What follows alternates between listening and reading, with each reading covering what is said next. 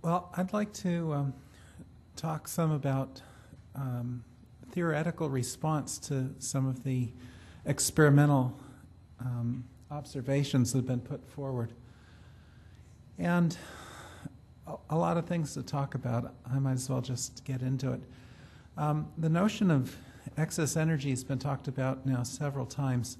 In the very first, one of the early papers of Fleischmann and Pons, there was data plotted where we saw 4 megajoules observed increase during 80 hours. If the equivalent size of the palladium cathode were replaced by TNT and detonated, you would have gotten 1.2 kilojoules. The amount of energy we're talking about is really very large relative to chemical energy. What makes this so hard to swallow from a theoretical point of view has to do with conservation of energy and momentum, which is a foundation of nuclear physics, basically from the time of Rutherford and the work of one of his students, Darwin. You need to conserve momentum. You need to conserve energy.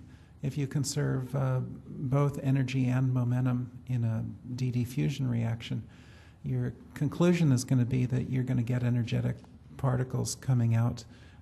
And signature of energetic reaction, a signature of a nuclear reaction is energetic reaction particles coming out, which is a direct consequence of energy and momentum conservation. An example of that in the case of DD fusion is shown here with the neutron and helium-3 coming out. And you can understand if the 2 deuterons have very little energy, kinetic energy coming in relative to the energy produced, then the amount of energy that each product has is determined by conservation simultaneously of energy and momentum. In the Fleischmann-Pons experiment, the 4 megajoules that is produced seems to be produced without commensurate energetic nuclear products. An early photograph here shows Pons and Fleischmann, and I think Hawkins along with the experiment, and we're not seeing a very large amount of shielding here in association with these measurements. Other measurements that have been done with careful instrumentation looking for energetic products has shown no commensurate radiation with these large number of measurements. Nobody's seen energetic particles consistent with the energy produced. There's only 2 basic possibilities associated with this particular observation, and either A, it's a mistake and the experimentalists need to go back into the lab. From my perspective, up until about 1992 or 93, I thought that was a serious option. And as I learned more about the field and as the results kept coming in, I didn't think that any longer, and I surely don't think that now. The other possibility is that there's a new physical effect that works differently, and that's what I've been pursuing, and others have been pursuing in the area of theory. Helium as an ash is particularly important in these experiments. It's been touched on briefly by Ed Storms and more by Mike McCubry. There's helium observed in amounts commensurate with the energy, and there's no evidence that suggests that this helium is born with 24 MeV. And in fact, you could make the claim that an upper limit, a reasonable upper limit that could be extracted from the experimental measurements is an energy less than 20 keV. That's actually consistent with a similar upper limit that was established by Kevin Wolf in the case of tritium. The absence of the DT 14 MeV neutron in experiments where tritium was produced led Kevin Wolf to put an upper limit of 8 keV on the energy that the triton was born with. As Mike said, the helium comes out in the gas stream, but some is retained in the cathode. There have been so far 2 experiments where an effort was made to scrub the helium that's produced out of the cathode. And one is the M4 cell, which Mike talked about previously. illustrated on the left here. And the other is the laser 3 experiment, which is the one in the middle here. And in both cases, the amount of helium-4 that was detected was commensurate with the energy, with a Q value measured to be 24 MeV. In both cases to within better than 10%.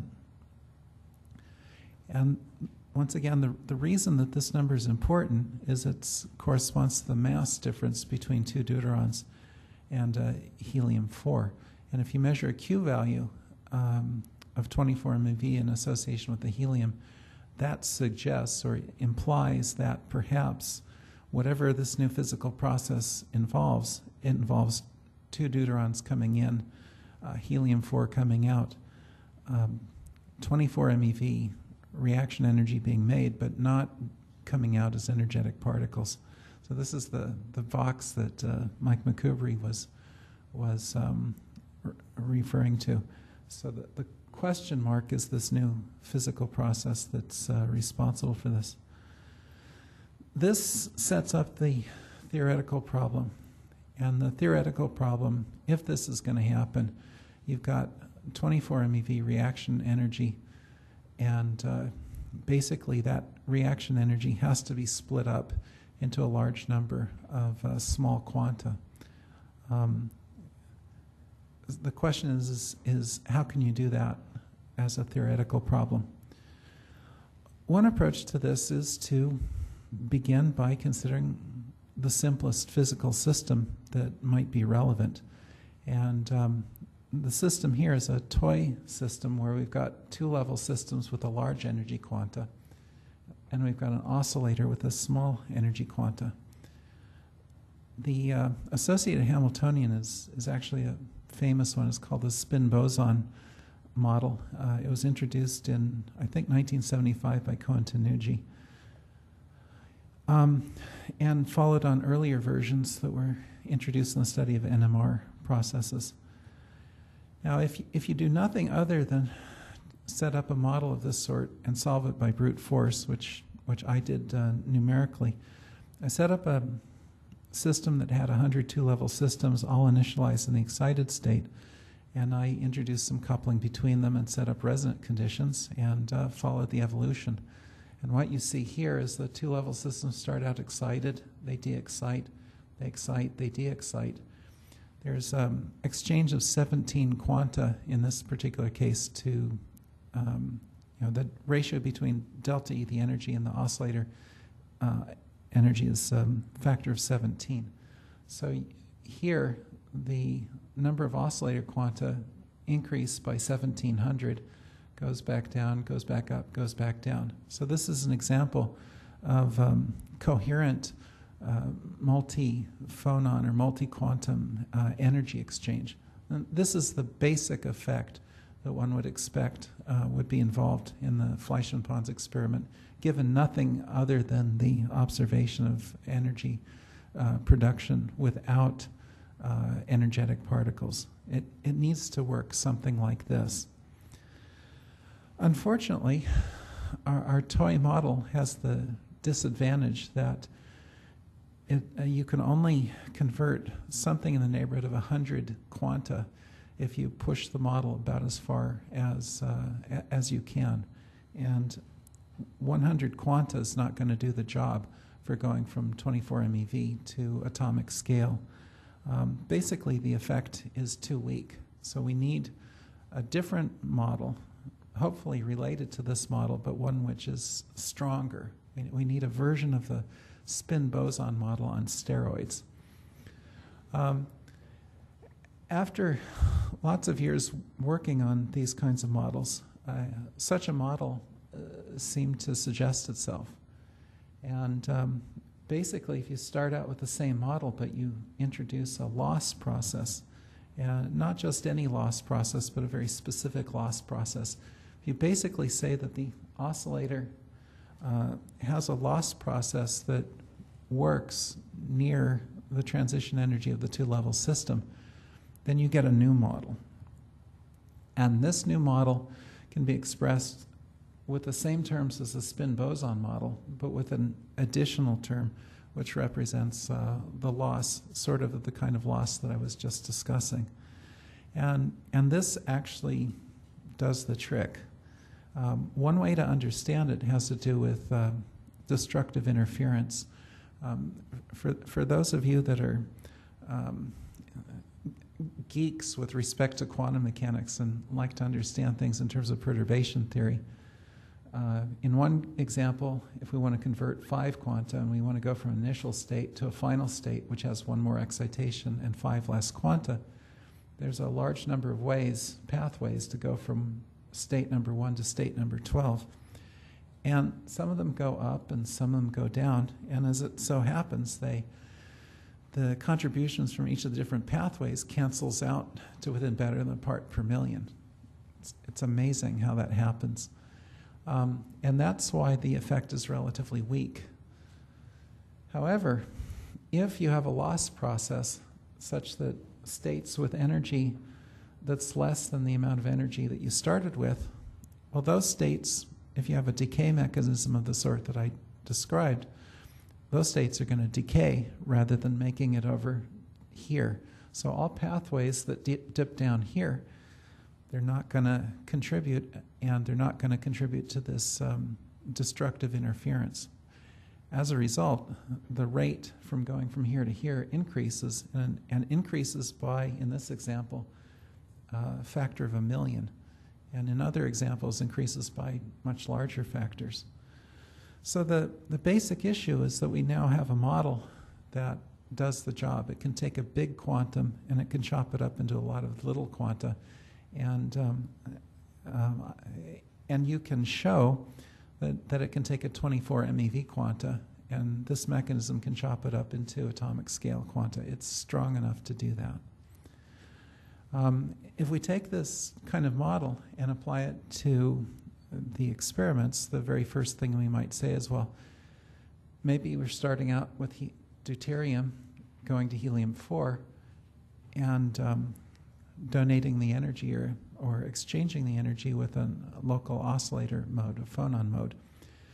And you can take the toy model and apply it to this system and put in reasonable atomic parameters or nuclear parameters and lattice parameters, and you can show that it's completely impossible. And the reason for it is that the coupling is too weak. And the reason the coupling is too weak is the Coulomb barrier keeps the deuterons apart, and you have a tunneling matrix element that's involved. So we need a new model. And one such new model might look like this. So we start out with deuterium and helium-4 and just simply eat the associated very weak coupling. And assume that it's a second system which is going to do this energy exchange process for us. So we've been, well, let me go forward and then I'll come back. So we've worked with a model Hamiltonian now that has 2 sets of 2-level systems. Linear coupling, loss, and the coupling here is weak. It's got a gamma factor in that takes into account our tunneling factor. What happens is that there's an excitation transfer effect where population here gets transferred by a second-order excitation transfer effect to the excited state here. And then this system combined here is just like the lossy spin boson system I talked about, and that can exchange the energy efficiently. So there's 2 steps, excitation transfer and anomalous energy exchange within this scheme. Experiment suggests that D2 and helium-4 are probably the right systems to be relevant to account for the experiment on the left-hand side. The experiment doesn't tell us directly which systems are on the right-hand side. For example, you could have a palladium nucleus and some kind of excited state on the right-hand side. You could have helium-4 and 2 deuterons up here. If you look at the at experiments which haven't been discussed at this meeting, one is a Kasagi 3-body experiment, another is the LETS phonon experiment, which I'll talk about. Both of those experiments favor starting out with helium-4 and going to two deuterons. You go from helium-4, you make two deuterons. The two deuterons are made initially close together. They start to come apart. It's not very much further in time. They come back together and make helium-4, and that process would require the two deuterons actually not to ever to get very far apart from one another.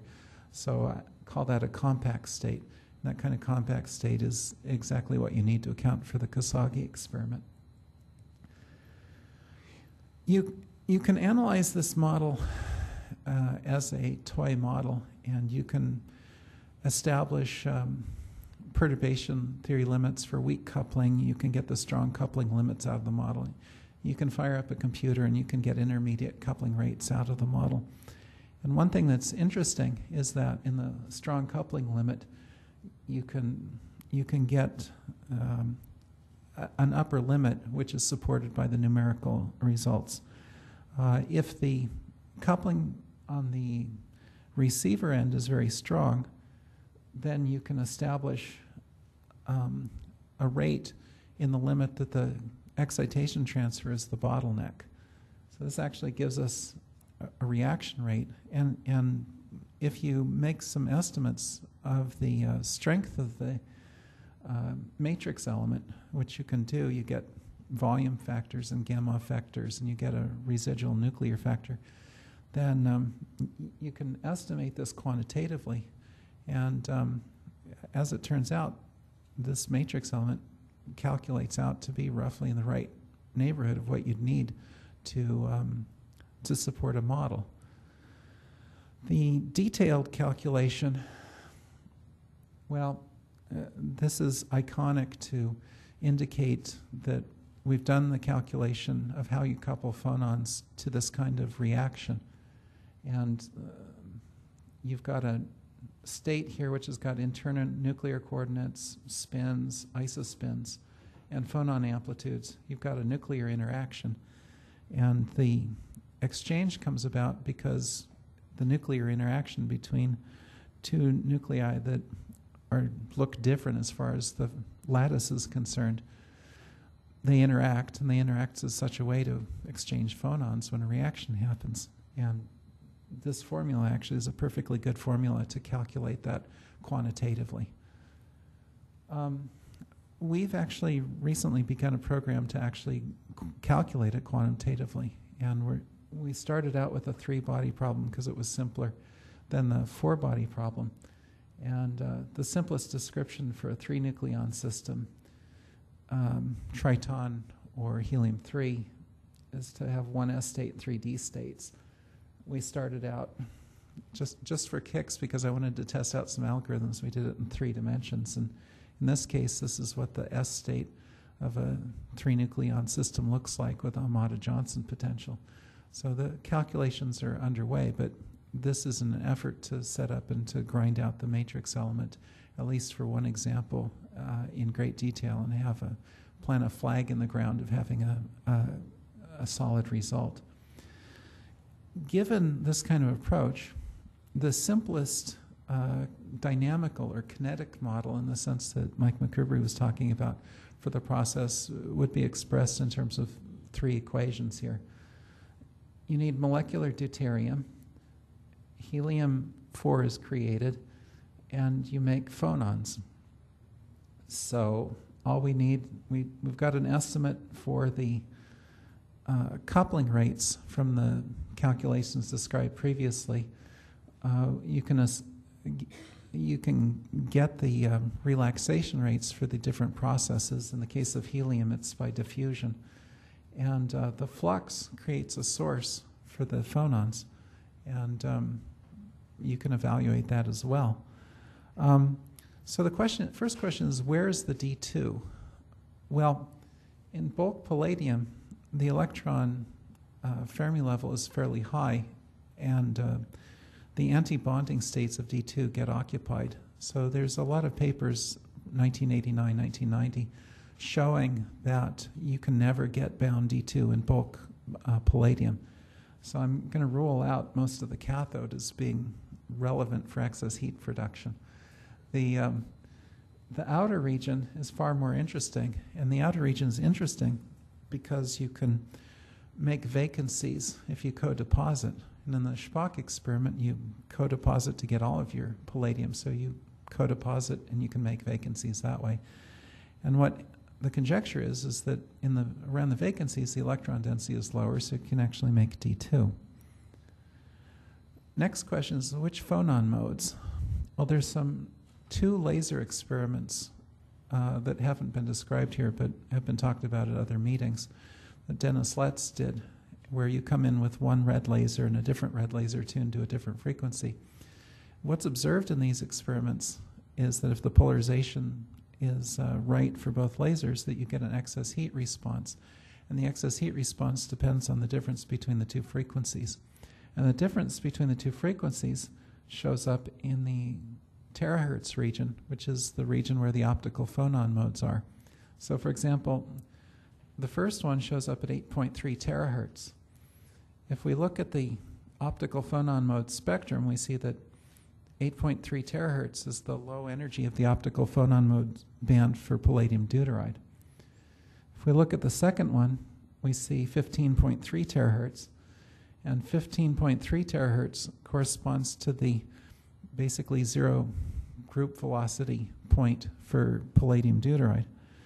If we look at the last band, 20 terahertz, we see that that's not on the diagram for palladium deuteride. However, if we looked at the diagram for palladium hydride, we see that the point which is here in palladium deuteride shows up at 20 terahertz in palladium hydride. So at the moment, the conjecture is that 20 terahertz response is due to proton contamination in Letts's experiment. So armed with this, we have enough input now to try out the model. So here are representative numbers, and I guess I'm taking 8.3 terahertz, 1 centimeter squared area, 1,000 angstroms of vacancy region, which in this case sort of corresponds to Letts's experiments in my view. Maximum number of vacancies if you co-deposit high loading is 25%. And you get less than 1% of these things occupied by deuterium if you take the numbers for the di-deuterium bonded on palladium and use them in this example. And the reaction rate that seems to be reasonable, the bare reaction rate is about 1 in 3 hours. In this case, helium diffusion is very fast, so the system relaxes to a steady state. And in this case, you make some helium-4. The initial excess power is very low because you don't have helium-4 because you need it for the coherent process. And it takes a while for the power to get going. And once the excess power starts, it keeps on going, and it's dogged. And in Letts's experiment, what he finds is once the laser stimulates a mode and the thing turns on, he can turn the laser off, and the mode stays on doggedly. In fact, he has to come in with a broom and beat the cathode in order to get it to turn off. The number of phonons, well, the thermal number of phonons is 0.36. You can calculate the amount of phonons produced by the flux using a product of current and differential chemical potential. And you get a number that's perhaps a few hundred. That gets you above the threshold for allowing energy exchange to happen, which means you get the full reaction rate going. And that full reaction rate produces more phonons. It puts it back into the phonon mode that initiated things. So there's feedback, a little bit like a laser effect. And that's why the thing can stay on. And that's probably also why heat after life or heat after death, as some people call it, would show up. The system would self-sustain and be able to stay on until you deplete your loading. Another example, and this would sort of, it's 5,000 angstroms instead of 1,000 angstroms, and I've chosen a smaller area. Basically, if you've got a thicker vacancy region, thicker active region, then it takes longer for the helium diffuse. So in this case, you accumulate much more.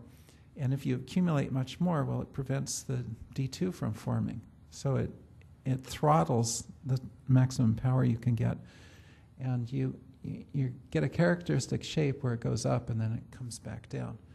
And there's any number of experimental results which shows characteristic excess heat profiles that look like this. Probably in the SRI experiments, there's a lot of small regions which go on and behave this way, and they have different current thresholds. So when the current raises above a fixed threshold, you get more spots turning on. Anyway, it's a way to proceed here. I'm probably not going to have time to talk about all the rest of the things you need to put together a simulation model. I will say that we are working on a simulation model that's going to go from the loading through the formation of the active region on the surface of the cathode, model flux, and do excess heat and helium diffusion together. To load deuterium, D2O comes in, electron transfer occurs, a deuteron goes into the lattice, and OD minus comes out. This is the Volmer step. Deuterium is lost because deuterium is on the surface. It comes together and makes D2 gas, which leaves this as the Tafel step. You can understand the loading, at least at low current density, basically by balancing the electrical current coming in. These experiments are run galvanostatically, which means the current input's controlled. So the loading at the surface is going to be determined by the Tafel outgassing. In fact, you can make quantitative predictions in the low current density region using just this and pretty much understand how the surface works and how the loading in the cathode works. A Grinch in this scheme is this fellow, Hirovsky, who suggested that if you have a lot of deuterium at the surface, the deuterium might join on to a D2O to make D2 gas and OD minus. And this happens when your surface chemical potential of deuterium is very high. And you can see it in this experiment where when the current density gets higher and higher and higher, the chemical potential is high at the surface, and your incremental current is busy making gas and deloading your cathode, whereas here in the Volmer region, Volmer-Tafel region, your current's carting deuterium into your cathode and helping you. In this region, it's actually hurting your loading. But models for this are available in the literature, and these models, they're relatively simple, and you can use them to run a diffusion, loading calculation for your palladium deuteride. Once you've established the surface potential, then you've got diffusion in, and there's some information at low concentrations. There's good information about deuterium. At higher concentrations, about the only paper that's relevant is one by Baranowski. You need chemical potential models, and I've made my own, but there's data in the literature. My hosts are pointing out that the hook is going to come out shortly, so I'm going to fast forward to the end and wrap it up here. And the wrapping it up is that we get energy without energetic particles. We have a mechanism now that can account for that. That mechanism leads us to toy models where the toy models are powerful enough to convert the energy that's required in the Fleisch-Pons experiment. The coupling matrix element's about the right size. The detailed computation is in progress. We've gotten some data recently from SRI. We're going to be running our models against. We've started this round already. We've run the model against some of the degree of loading experiments done at SRI, and the results are very, very interesting. And I guess I'll stop here.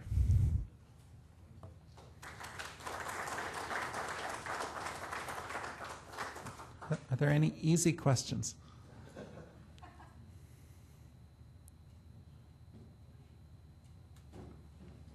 Your destruction of the negative or the destructive interfering states, jumps out at me because the interference is a unit phenomenon. The positive, the negative, the constructive, the destructive all go on at once. So my question is, are there any other applications, any other areas of physics where that particular sequence happens, where you destroy the destructively interfering states, quantum entanglement or anything? My colleagues have said that there are. I've shown the plot for the removal of destructive interference in the case of energy exchange. For excitation transfer, a similar effect happens, which means in a lossy material, you can transfer excitation much more efficiently in the presence of loss. And one of my associates at your former laboratory informs me that somebody at your former laboratory, Naval Research Laboratory, has observed an enhancement in Raman conversion under conditions where loss is present. I don't know yet whether that is relevant to this and whether that's the mechanism. If it is, it's one practical place where this particular effect will be important. Sorry, it's a very quick question. Would you agree that Schwinger hasn't, his error was not including, one of his errors was not including the loss containing dissipative disbalance between the two types of processes that you show, and that cancelled through interference normally, but he obviously had this cancellation automatically in this multiform calculus. Let's see, I don't think you're going to get me to do very much in the way of criticizing Julian Schwinger. I was very impressed that he was intrigued by the possibility that phonon exchange might be involved in the Fleisch-and-Pons process from a very early time. And his initial models were, I would consider them to be exploratory. And if I can be as competent as Julian Schwinger at the same age that Julian Schwinger was when he did that work, then I'll be doing very well. But no, I'm not going to fault Julian Schwinger. No, but I just want to mention that this is an improvement. Thank you very much. Well, thank you very much, Peter, and I'm sorry that we've had to hasten on because I personally would very much like at some point in the future to see your whole presentation. So we're quite fortunate today to have with us Professor Young Kim from Purdue University. And once again, I'll remind people you can see the vitas or bios of people online. Thank you.